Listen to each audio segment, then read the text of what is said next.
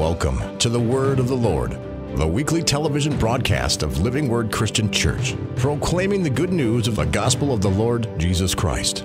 Pastor Mark Clements' in-depth, relevant biblical teachings will help you in life and living in today's world. Now, let's join Pastor Clements in the service already in progress. Great to have a Bible. Let's open ours up to Romans chapter 5. I love the Word. Amen. You're a reflection of it too. I just want you to know, because the Bible says right here, you're the righteousness of God. Amen. You've received abundance of grace. What would we look like if we hadn't? Amen? Yeah, but our Bible says you've received abundance of grace here in this 17th verse of the 5th chapter of Romans, and the gift of righteousness, and now you reign in life by one Jesus Christ. And so we want to again just share some things with you here today, and probably next Sunday, maybe even the Sunday after that, and take some time and share about righteousness. Now, hold your place there in Romans 5 and turn back to Hebrews chapter 5, if you would. Hold your place, we'll come back to it. Hebrews, the 5th chapter. While we're doing that, come up if you would and just write out again some of the definition of righteous or righteousness. Righteous. What does it mean? What does righteous mean? And what is righteous? What is that based on? I remember growing up in church, and I remember the first service I was in when the preacher said, "Would everyone who's righteous raise your hand?" I mean, like 3 or 4 people kind of went like this. Almost like they were ashamed to admit, because, and the rest of them looked and went, "Oh, I would never say that about myself," because somehow saying I am righteous makes some kind of statement that you think more highly of yourself than you should. Righteous then is some definition of some level of holiness. I'm perfect. I've got everything figured out. I've got everything straightened out. I need no more adjustment in my life. Yes, I would say, I think I'd say I'm righteous. Or just turn around and point to someone that you would say is really a righteous Christian, a righteous person. When as a matter of fact, you can't be a Christian without being righteous. Right standing with God. Righteous, simply, the first definition of righteous is rightness. Rightness. That God would look at you and say, you're all right. You're all right. There's no partial righteousness. You're all right. You're all right. And so that's one of the things that we can share with you scripturally and biblically. You can't be partially righteous. You're either righteous or you're not. And rightness with God is something that only He can define. Only He can define what righteousness is. Now, maybe there's one person here, I'm not sure, but maybe there possibly could be one person here that's ever got a speeding ticket. You didn't have to raise your hand.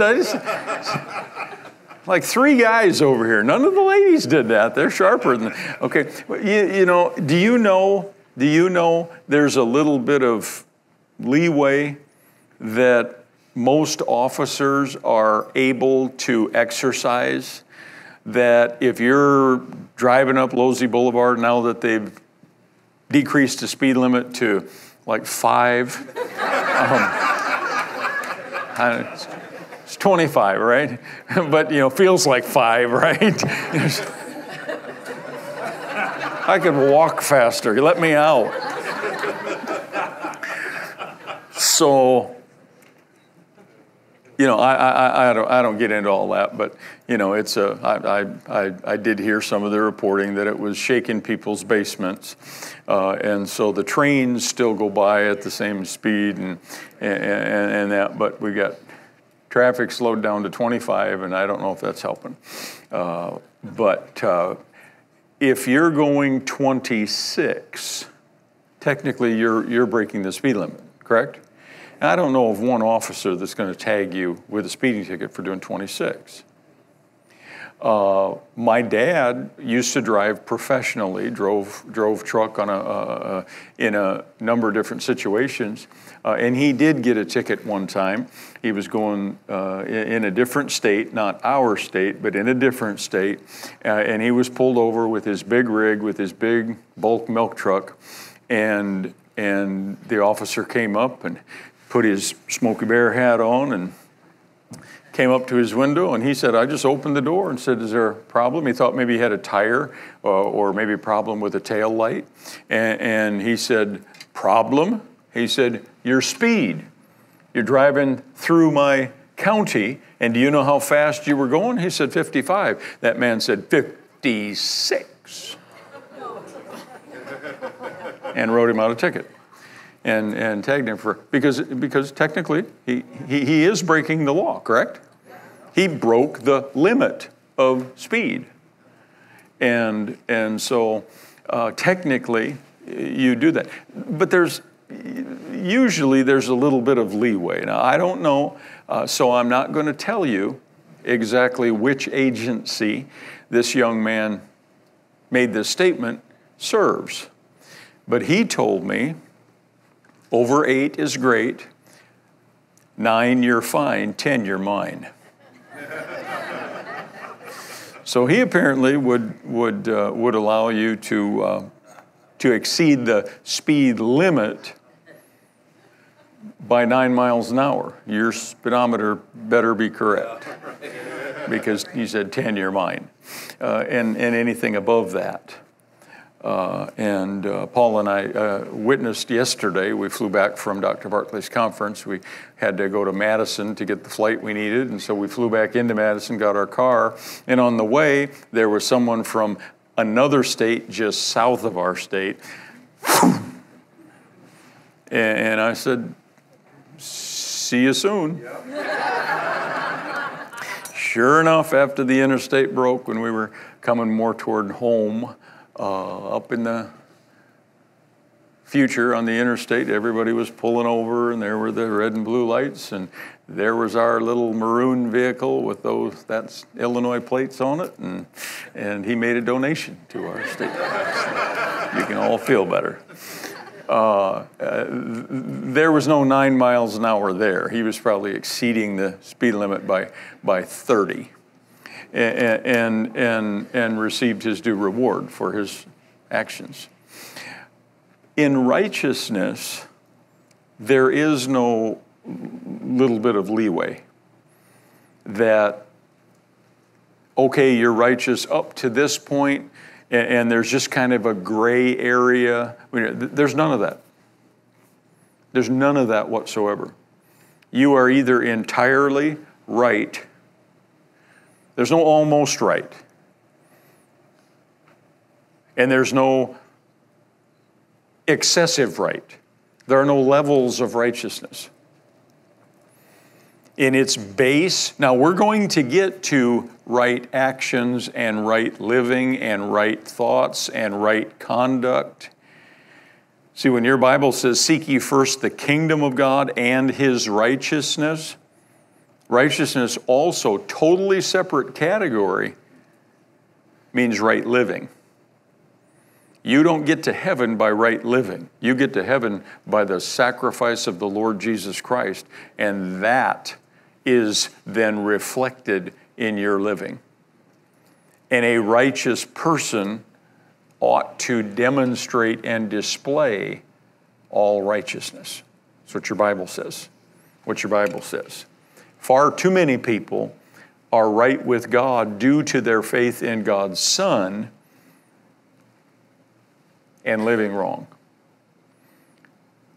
Living in gossip, living in condemnation, lying, stealing, cheating, all the way down the list. And so we then, as the church of the Lord Jesus Christ, have a assignment to make disciples out of converts and out of new believers. And a disciple is a disciplined follower of the Lord Jesus Christ. But you're standing in God. Once you accept the Lord Jesus Christ, once you are changed by the Holy Spirit on the inside, from that moment on, you are right with God. Don't ever throw it away. Don't ever purpose to live wrong. Don't ever purpose to do those things that are displeasing in God's sight. And then when you discover you have been, repent. Repent and get back into right. Now, in Revelation chapter 3 and in Hebrews chapter 12, the Bible talks about God bringing discipline and correction. Whom the Lord loves, He corrects. Or in King James, Revelation chapter 3, He rebukes. Whoever the Lord loves, He rebukes, chastens, disciplines. And part of that discipline may very well be you hearing God's voice. That's His word. And you hearing God's voice through the sower, that'd be the preacher, and then you making adjustments as necessary. That's evidence of God's love. God loves me enough not to leave me the way I am. God loves me enough to point out when I'm wrong. It's kind of like a warning ticket. So if you get a warning ticket in church, don't crumple it up and throw it out the window, angry that you got stopped. Set it right up there on the dash as a reminder, and be happy that you got the warning, because tickets are a lot more expensive. Whom the Lord loves, He points out their faults. And here's what Hebrews chapter 12 says, that the goal of correction is the peaceable fruit of righteousness. See, if I'm doing something that's not right, correction comes to get me back on right. If I'm doing something that's inappropriate and improper toward God or to people, any person, any people, if I'm doing something and I'm arrested, the Spirit of God He can arrest you. And He can pull you up short. I mean, if you're giving ear to gossip and complaining and you're listening to that, and the Holy Spirit just on the inside of you, or the pastor just mentions it, and you're going, why am I doing that? I'm allowing that person, I'm justifying in that person's eyes that it's okay to complain, it's okay to grumble, it's okay to gossip, it's okay to talebear, it's okay to speak about one of God's leaders, it's okay to backstab. That's not right. That's not right. When the Bible says give no audience to it and give no place to it, and so then I make my adjustment. The goal of correction is always rightness. Now again, that's all in conduct. That's not in standing. You have right standing with God. That doesn't mean everything you do, say, and think is right. That's right. But you still have right standing with God. The righteousness that we're dealing with first, are you there in Romans chapter 5 yet? Romans chapter 5, it states in verse 17, is a gift. See it? If by one man's offense, that's Adam's sin, death reigned by one, much more they which receive abundance of grace and the gift of righteousness shall reign in life by one, Jesus Christ. Righteousness there, it says, is a gift. Look at verse 18. Therefore, as by the offense of one, judgment came upon all. Now, how about that? Your least favorite person in all of existence just changed. By one person's sin, judgment came upon all men to condemnation. Even so, by the righteousness of one, the free gift came upon all men unto justification unto life. For as by one man's disobedience many were made sinners, by the obedience of one shall many be made righteous. So righteous here is a standing that you have with God. The first definition of righteousness is simply rightness, being right. Being right. Number two, it is the state of being right. Being right being in quotes. The state of being right. This is a state that you're in. And you don't go in and out and in and out and in and out and in and out and in and out and in and out and in and out. You accept the Lord Jesus Christ, and God then declares you to be righteous. The third is pleasing to God. Righteous. The third definition is pleasing to God.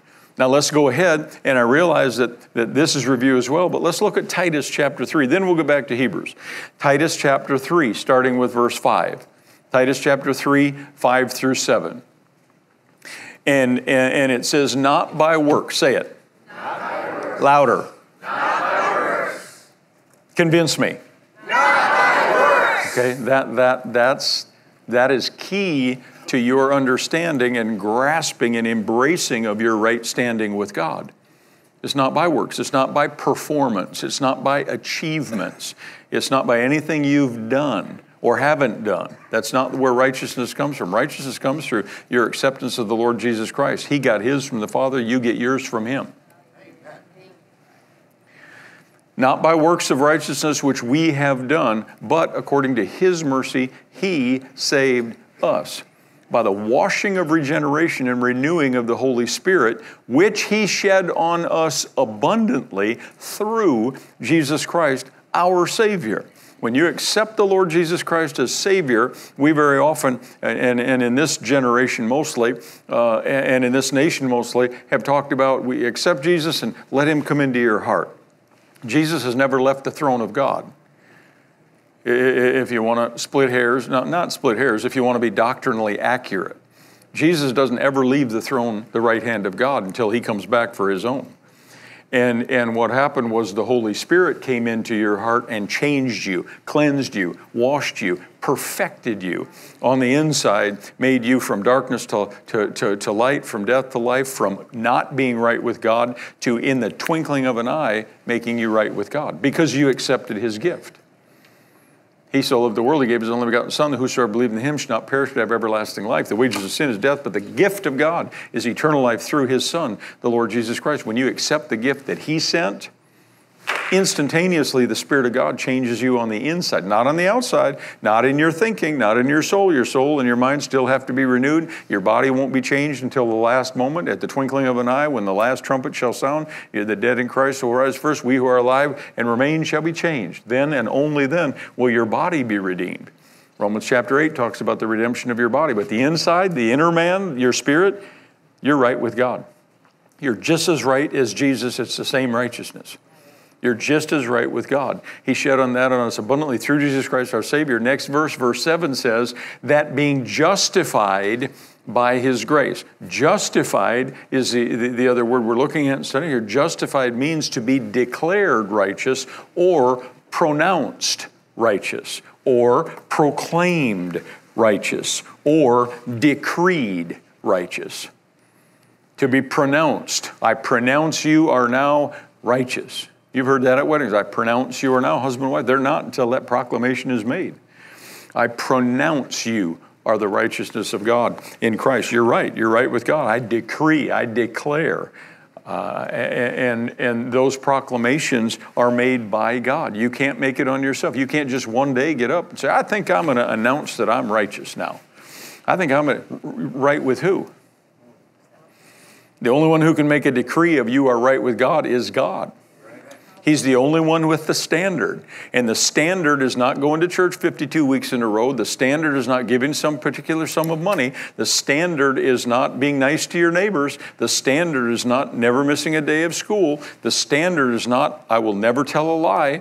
The standard is nothing immoral. The standard is none of those things. The standard is what God sets as a standard, and that's you accepting his gift. The Lord doesn't want you to reject his gift. He wants you accepting. If you're going to be right with him, you have to accept his gift. When you accept Jesus as Savior, he decrees, he declares, he proclaims, he pronounces, you're now right with me. Because you accepted his Son. Righteousness. That being justified, being declared righteous, doesn't mean you're living righteous. I mean, how many people get saved and they're living completely righteous that day? Anybody ever? Not one person. No, we grow in righteousness and right living. But being declared righteous, that comes instantaneously when you're justified, that we should be made heirs to the hope of eternal life. Thank you. Now I want you to go back to the book of, I said Hebrews, didn't I? Okay, we'll do Hebrews, and then we'll go back to John. All right, Hebrews chapter 5. Hebrews chapter 5. And he's still talking here about Melchizedek and his priesthood.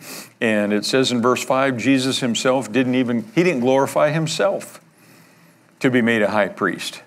That was God's doing. And it says, verse 10, he's called of God a high priest after the order of Melchizedek. Now look with me at verses 11 through 14.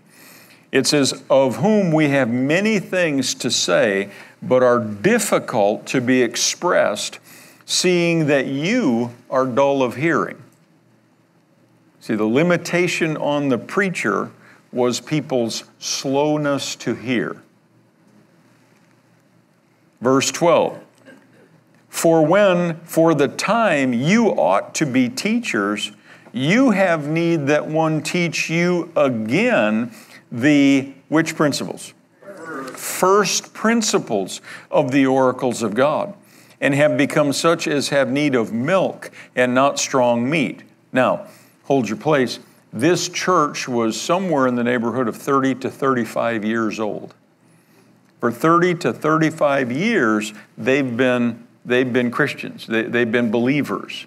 They at least were converted. They've been disciples of the Lord Jesus Christ. They've had church structure. They've had programs. They've had exercises. They've had picnics. They've had ball teams. They've had bowling nights. They've had movies. They've had Christmas programs. They've had fellowship meals. They've had 35 years of Sunday morning services.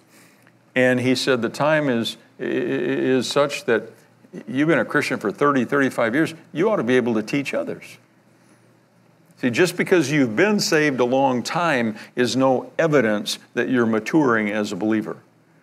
They were still babies, 35 years old, and they were still in diapers and had need of the sucky bottle and cried when they didn't get their pacifier and threw a fit when they didn't get their own way.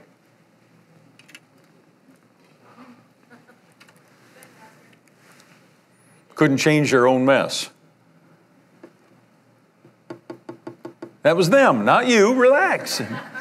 That was the church here, and he's writing to them. The time you ought to be teachers, you need the one teach you again the first principles of the oracles of God, and you are become such as need milk and not strong meat.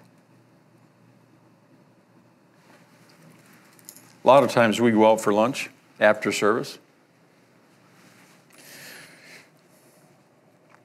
Sometimes we go to a place where I can order a steak. If I have my choice, it's a ribeye. Done medium. Bring me a salad. Matter of fact, bring me 2. Thousand Island on both of them. I'll eat my steak and salad and some biscuits. Lots and lots of that honey butter if we go to the place I'm thinking. I don't know how I'd feel if that waitress came, and she came with a bottle. It had a little nipple on the top. And she squirted a little bit on her wrist, and she just set that bottle in front of me.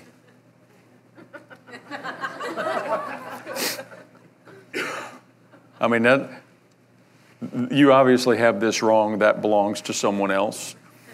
I ordered a ribeye, the 14-ounce one, really well marbled, done medium. I mean, if you run out, just bring me a T-bone. Sirloin will do. But I did not order this. And have the waitress just fold her arms and say, well, the Lord says, that's all the more mature you are. Enjoy your bottle. Did I tell you this morning that if you love the Lord enough, you will not take offense at anything? See, if I love the Lord enough, I know that's in the Bible, and that happens with 35-year-old people, Christians, been Christians, so they're probably at least 45 or 55 or 65 or 75 or 85 years old. And somebody just told them, you need a bottle. You can't handle meat. You still need a bottle. You're that immature. You're that much of an infant in spiritual things. All you can handle is a bottle. I mean, I'd be looking for the door. I'd be fighting my emotions. I'd be going across the street. They can have my tip, bless God. Tell me I need a bottle. Can you imagine these Hebrew Christians? This is the church of Jerusalem. This is the church. This is the oldest church, longest standing church. And here's the preacher saying, you need your diaper changed. You're acting like a big baby. I don't imagine they had any hanky waving. Nobody shouting, Hosanna, hallelujah, preach it. That's right, because he told the whole bunch that. He didn't just tell one. He didn't take one off to the side. Here, come on, let me talk to you. Let me get you off here. And they go, no, told the whole bunch. Bunch of babies. That's what he told them. That's what he told them. And they all had to keep a smile on, act like they weren't offended. Right? Yep. Yeah, so you don't need meat. I mean, you can't even handle chopstick, hamburger steak. You need a bottle. Well, God loves babies. I told you, He'll love you right where you're at. You stay a baby for 35 years if you want to. But glory to God, some of the Christians, like the ones I'm looking at, they're going to learn how to dress themselves. They're going to put on the breastplate of righteousness. They're going to shod their feet with the gospel to go preach it. They're going to put God's armor on. They're going to fix their tongue, and they're going to learn how to speak and not just jabber and not just make noise. They're going to direct their speech the way it should be, direct their praise and direct their worship. They're going to humble themselves. Well, you can't teach a 4-year-old to humble themselves. That's a spiritual quality of some level of spiritual maturity. They're going to at some point be able to get from point A to point B and transport themselves. Not just having to be carried everywhere by somebody else's faith.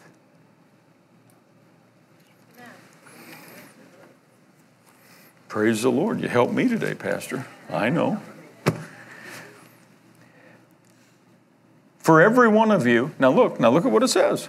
He said in verse 12, you need somebody to come, you ought to circle, highlight, put some brackets, underline the word again. See, this isn't the first time they've heard it. It just didn't take hold. It didn't sink in. They weren't acting on it. Verse 12, the time you ought to be teachers, you need one to teach you again. You know, this is the point where the preacher usually says, would you look at your neighbor? I'm not going to say it, but this is the point where the preacher usually says, would you look at your neighbor and say, would you finally get this so we can move on? Don't do that. If you got a mirror in your purse, you can do that. Just say, would you finally get this so we can see? He says, I've said it before. Have you ever noticed on the communion verses that the Apostle Paul says, like I said to you last time? That's what he said. Just like I said to you the first time, there were before. So nobody gets it the first time. These people didn't get it for the 35th time. So he says, you have one again, you need one to again come teach you the first principles. Again. Maybe underline that too. First principles of the oracles of God and become such that need milk and not strong meat. For everyone that uses milk is unskillful in one element of the word. What is it? The word of righteousness. Everybody that needs milk is unskillful in the word of righteousness. He is a baby. He's an infant. He's a neophyte. But strong meat belongs to those who are of full age, even those who by reason of use have their senses exercised or trained to discern good from evil. Your senses, not just your spirit, I'm talking about your senses are trained to discern good from evil. And so It states right there what the first principle of the Word of God, and this is very likely the first thing that we ought to teach new believers. It's the first principle of the oracles of God. Instead, we try to wade them off into Revelation and wade off into prophecy and wade off and get them drowned. When the first thing we ought to teach every believer is the word of righteousness. It's the milk of the word. It's the milk of God's word, being right with God. Now, we've established, and we're going to look at one more set of scriptures, then we're going to dismiss. We've established that righteousness, as our Bible gives it, is a gift. Where was that? Romans 5:17. Romans 5:17. Those who've received abundance of grace and the gift of righteousness. Who does it come through? The Lord Jesus Christ. We established that we're justified and declared righteous through His work. And not only there in Titus 3:5-7, but also in Romans chapter 5 and the 19th verse, that all through the offense of one, many were made sinners. Through the obedience of one, many shall be made righteous. We can also establish it through 2 Corinthians 5:21. 2 Corinthians 5:21. And of course, that comes on the heels of verse 17 that says, if any man be in Christ, he's a new creature. That's the day you got saved. What a glorious day, amen? Yeah, brand new creature. And then it says he gave you the ministry of reconciliation. And the last verse in that section, verse 21, says that he who knew no sin, the only one who was ever sinless. You're trying to live your life to perfection and to become sinless, and then you're going to be right with God. You're never going to get there. The Bible's absolutely clear. You'll never get there on your own. But He already did. He already lived a perfect, sinless life, and that was judged by God to be right. Perfect, sinless, that's right. That's the standard that God set, and the only one who's ever met it is His Son, Jesus Christ, our Savior and our Lord. And He met it. If you can accept that, then you get the same right standing with God that He had. And so it says here, for He, God, has made Him, Jesus, to be what? Sin for us, or sin in our place. Who knew no sin, that we might be made the righteousness of God in Him. There is no righteousness with God outside of Him. There's no righteousness, there's no right standing with God outside of righteousness. Now, I told you we were going to John, but I could say I can't help myself, but I can. I just don't want to. Turn over to Galatians. Because the Lord is just prompting me right now to go and look at the book of Galatians.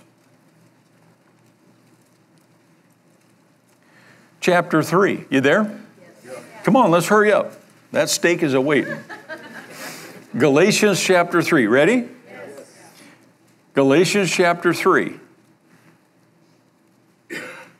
Look at verse... Where do we start in Galatians? Well, let's look at chapter 2 and verse 16. Knowing that a man is not justified. What's justified mean? Declared righteous. A man is not justified by works of the law, but by the faith of Jesus Christ. That we might be justified by the faith of Jesus Christ, not by the works of the law. For by the works of the law, no flesh shall be justified. How much? None. Zero. Verse 21, I do not frustrate the grace of God. For if righteousness comes by anything that I do, anything that I perform, anything that I achieve, any work of mine, even good works, not by works of righteousness which I have done, but by His mercy, unmerited, unearned, undeserved mercy, He saved us. I don't frustrate the grace of God, for if righteousness comes by the law, then Christ died for nothing. If I could work my way in, if I could live a good enough life, if I could be holy enough, if I could keep all the commandments, if I could keep all the feasts, if I could do everything that was in all of those 600 and some odd commandments, not 10, 630 plus different commandments, besides all of the rituals, besides never failing in any of the celebrations, if I could do all of that, and then say, see, I'm right with God, then that would be what the Bible calls frustrating the grace of God. And if I could do that, then Christ died for nothing. Christ died in vain, useless, totally useless. But the fact is, not one person is justified by their own works. Not one person is declared, pronounced, proclaimed, and decreed right with God by what they have done. The only person in this entire kingdom, the only person in this entire stretching over thousands and thousands and thousands of years of human history, who will be honored, who will be glorified, who will be exalted, who will be magnified, and who will be high and lifted up, who will be applauded, who will be lauded, who will be praised, who will be worshiped, who every knee will bow before, is God's Son, the Lord Jesus Christ. He's the only one. There's not one human, there's not one being that will be able to stand when everyone else kneels and say, well, I straightened my own life up. I got rid of this. I cut this out. I stopped doing this. I stopped talking like that. And now I'm right with God because of something that I am. No, all glory, all thanks, all honor, and all praise will go to only the Son of God. God's Son and God's Son only.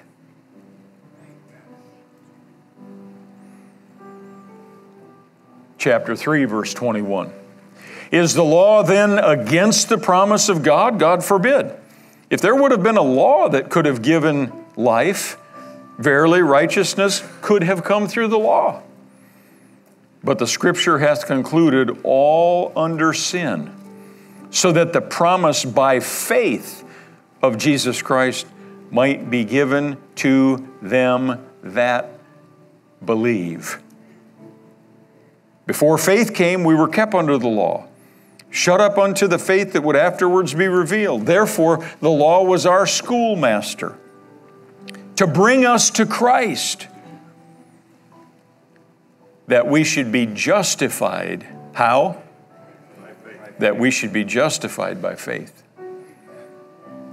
That we should be justified, that we should be made the righteousness of God, that we should be declared righteous by faith in Christ Jesus. 1 Peter chapter 2, verse 24. You know it.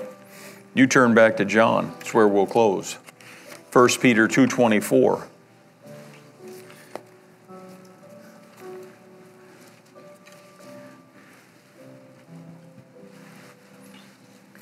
Jesus, his own self, bore our sins in his own body, that we, being dead to sins, should live under righteousness. That we, being dead in our sins, could live righteously. That we, being dead, could live. That we who were in sin might be right with God. He did that. That's something he did, not something you did. That's nothing that you do. See, so often we teach the second part of righteousness, and that's right living, right conduct, right thinking, right speech, doing everything and being right with God. That's just as important. It's just as much in the Bible. But if we teach that first, then we lose sight of the fact that our right standing with God came through him, not through me. It starts putting all of the onus of being right with God on me. Get it right, get it straight. Can't you take care of this? You need to get right. You need to pray through and get right with God. Well, I am right with God. Might not be living that way, and there may need some things changed and adjusted within my heart, within my life, within my mouth, within my attitudes, within my motives. But my right standing with God comes through the Lord Jesus Christ and through the Lord Jesus Christ only. Now, let's look to the Gospel of John real quick. And let's look at 3 verses. Let's look at 3 verses. John chapter 1, verse 1. What's the first word? In the beginning. Gospel of John. Gospel of John. Chapter 1, verse 1. What's the first word? In the beginning was the Word. And the Word was God, and the Word was with God. And the same was in the beginning with God. Now, who's it talking about here? Jesus. How do we know that? Verse 14 says, the Word was made flesh and dwelt among us. The Word was made flesh and dwelt among us. See, He wasn't created on the first Christmas morning. In the beginning was the Word, and the Word was with God. The Word was God. The same was in the beginning with God, and He became flesh on that morning. Verse 3, all things were made by Him, and without Him was not anything made that was made. In Him was life, and the life was the light of men. And the light shined in the darkness, and the darkness comprehended it not. I want you to go back to verse 4 and look at that again. It says, and in Him was what? In Him was life. And that word life is this word right here. It's pronounced Zoe. It's the nature of God.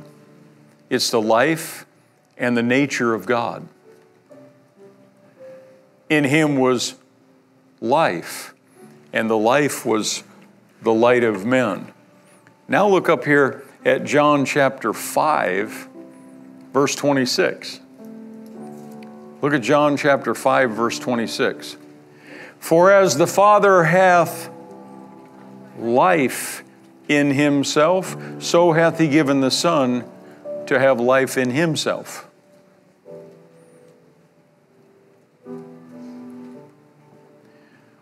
For as the Father hath life, that's the Greek word Zoe, that's the life and the nature of God. For as the Father hath life in Himself, so He's given the Son to have life in Himself. And then John 10:10 says, the thief has come to steal, kill, and destroy.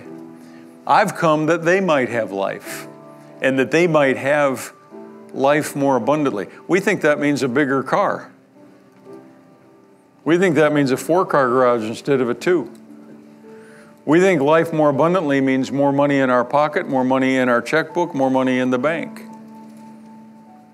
We think life more abundantly means never having to take medicine. Never feeling bad. We think life more abundantly means happy and sassy. Never having a problem, never having an issue, never having a struggle, never having a trial. Abundant life. Let me just read those 3 verses to you, substituting this Greek word right here. And listen to how it just jumps off the page and comes alive to you. In Him was Zoe, and Zoe was the light of men. And as the Father hath in Himself Zoe, He hath given the Son to have Zoe in Himself as well. And I have come that you might have Zoe and have it more abundantly. Zoe is the life of God, and it includes rightness. It includes rightness. The rightness of God was given by God for Jesus to have in Himself, and I've come that you might have rightness. I haven't come that you might have a bigger garage. I've come that you'd have the life and nature of God on the inside of you. I've come that you have the right standing that God and God alone only can decree and declare, and that doesn't come through you, that comes through Him. That doesn't come through us, that comes through God's Son, our Savior and our Redeemer, who received right standing with God, who was declared to be righteous, who was made to be sin so that you and I could be righteous, and then who was raised out of that place of torment because he had never sinned. And God declared him to be right with me, and anyone who's in him to be right with me, with the same righteousness that Jesus has. That's what your Bible teaches. To which there are no levels, to which there's no such thing as being partially. I look at you and you know what I think? I think you're all right. You're all right. Right with God. Right with God. Let's stand to our feet. Thank you for watching The Word of the Lord, the weekly television broadcast of Living Word Christian Church. Living Word Christian Church welcomes you to join us at 2015 Ward Avenue in La Crosse, Wisconsin. Sunday mornings at 8:15 and 10:30, and Wednesday evenings at 7. For more information on Living Word Christian Church, visit us on the web at lwcclax.com.